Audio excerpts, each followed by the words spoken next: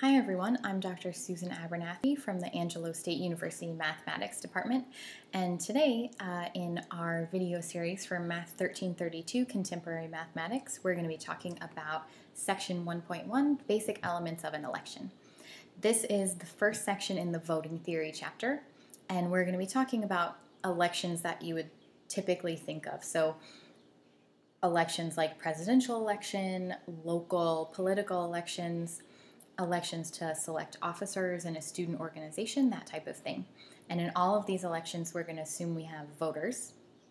We have ballots, a way for voters to cast their ballots. We have a voting method, and we'll get into different types of voting methods in the subsequent sections in Chapter 1. And then we have the outcome, who's the winner, and what type of outcome do we see. And we're going to begin with just some basic terminology. And first things first, the majority of votes, and that is the smallest number of votes that's strictly more than half the votes.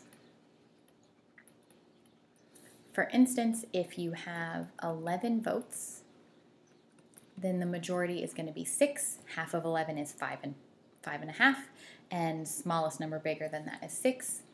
Majority is also 6 if you have 10 votes. Half of 10 is 5, but majority has to be bigger than half, so we get 6.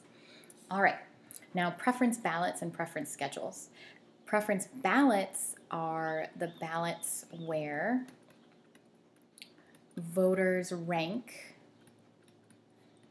all of the candidates, rather than just giving their top choice. They rank every single candidate from the one they think is best to the one they think is worst. And in the preference schedule, we consolidate all voter information.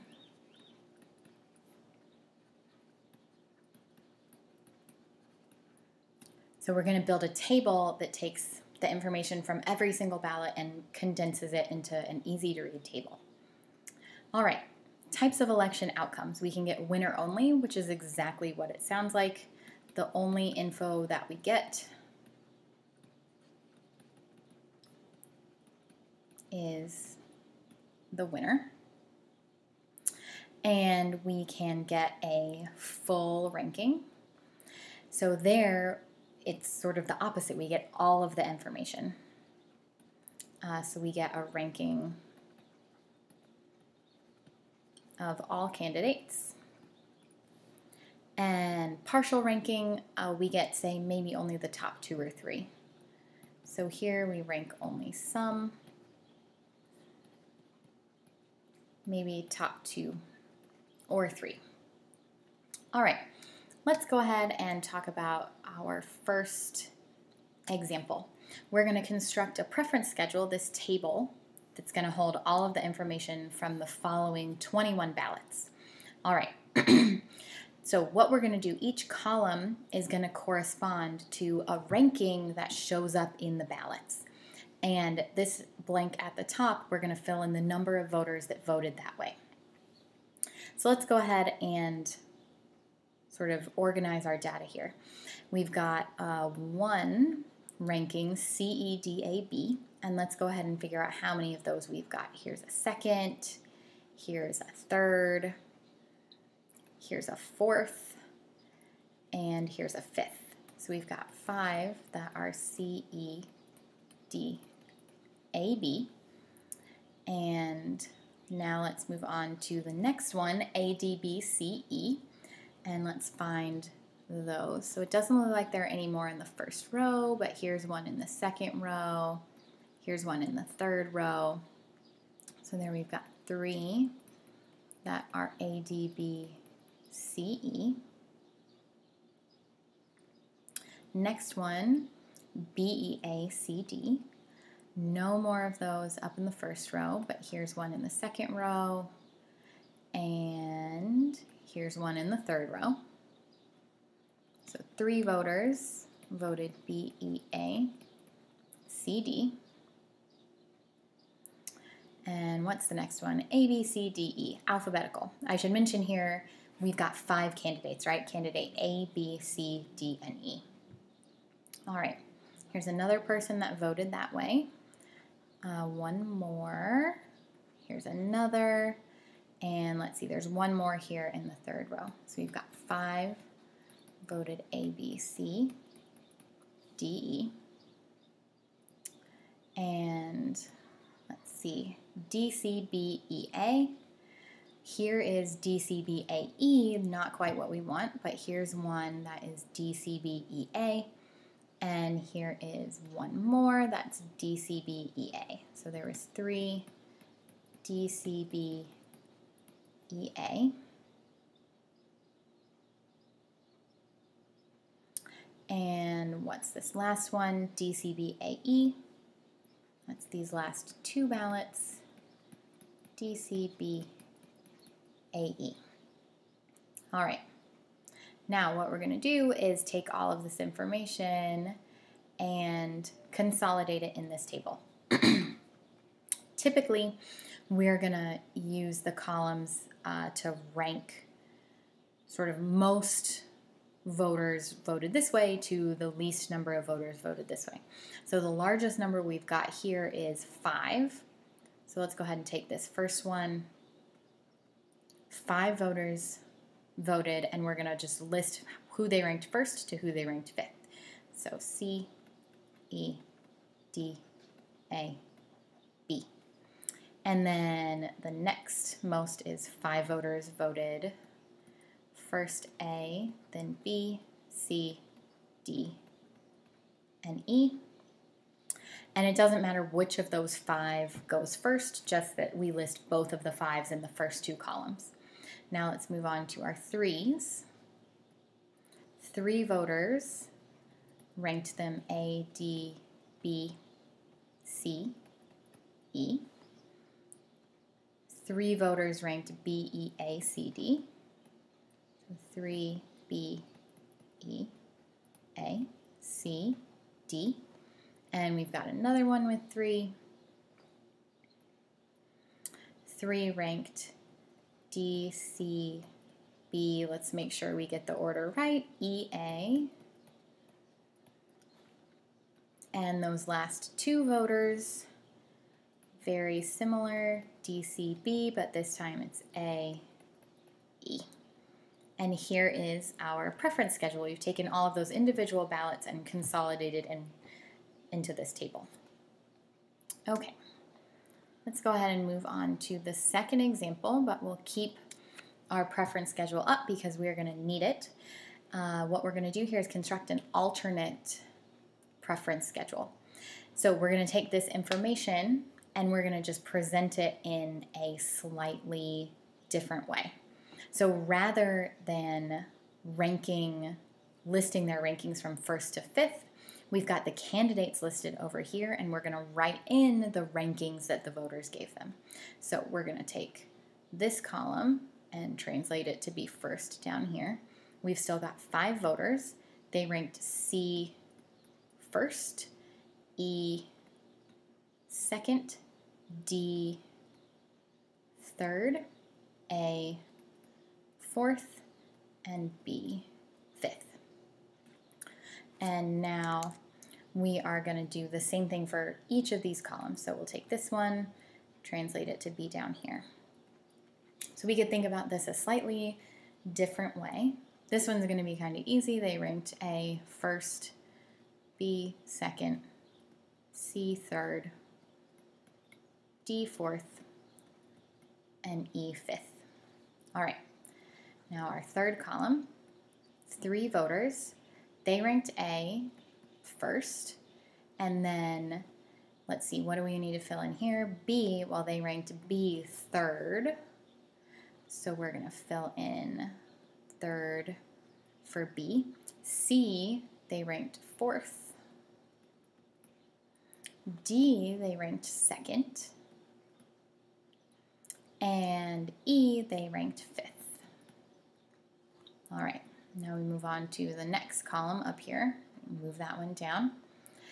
Let's see, they had B first, E second, A third, they had C fourth, and they had D fifth. And our next one, again, we've got 3 voters. They had D first, C second, B third, but they had E fourth and A fifth. And remember, our last column is very similar to the previous one, but there was 2 voters, so they had D first, C second, B third, but they swapped the last 2. So they had A ranked 4th and E ranked 5th instead of the other way around. So here we have 2 different preference schedules giving us information about the same ballots. All right. Now let's move on to our next example. We have an alternate preference schedule, and we're going to convert it to conventional preference schedule. So we're going to do the opposite of what we just did. So here we've got the number of voters filled in and their rankings here for each candidate. And we want to do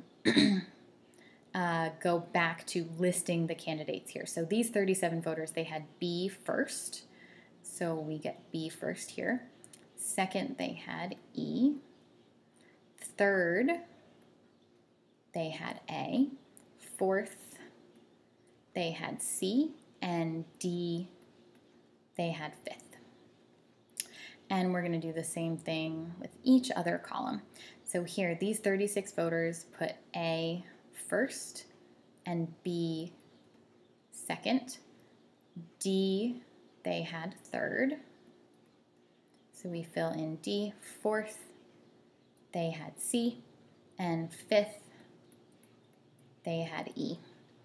And now our column with 24 voters. Let's see, they had B first and A second.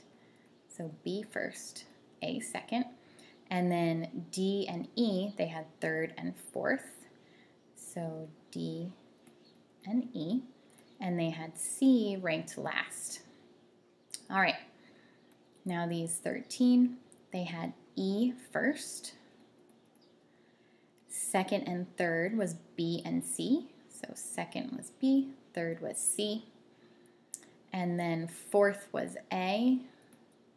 Fifth was D. And the last column, let's see, they had C ranked first. Second was E. Third was A. Fourth was D. And fifth was B. So we've translated it from listing their rankings in the column to just having the rankings static on the left and listing their candidates in order. And this is the typical preference schedule that we are going to be looking at. All right, so a few questions here. First, how many people voted in this election?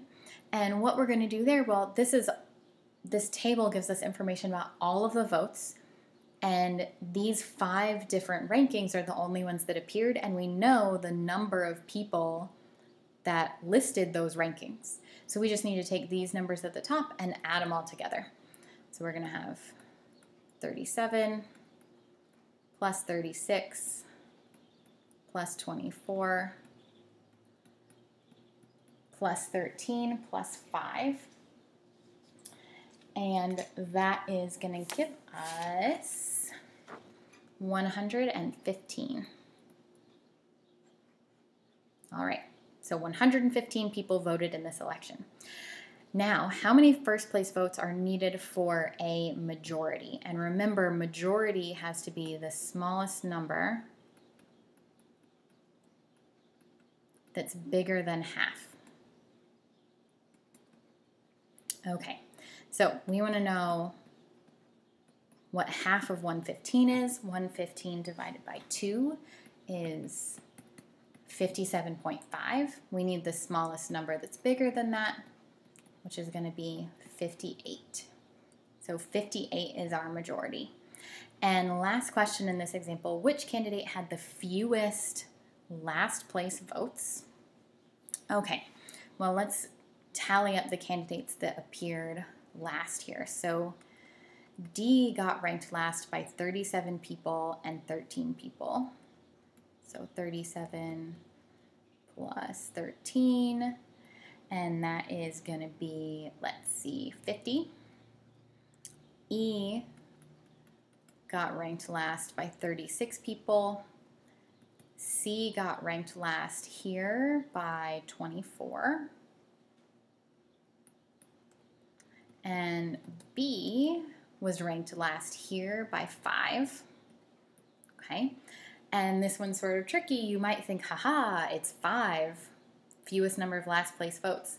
But what we'll notice is that A got ranked last 0 times. So A is the candidate that has the fewest last place votes. Okay, the last thing we want to address here is ties. We're going to deal with ties on a case-by-case basis depending on what voting method we are talking about. So we're not really going to mess with them here. We'll deal with them possibly in the later sections depending on that voting method. All right, that is the end of section 1.1. Thank you for watching, and I hope you look forward to the next video.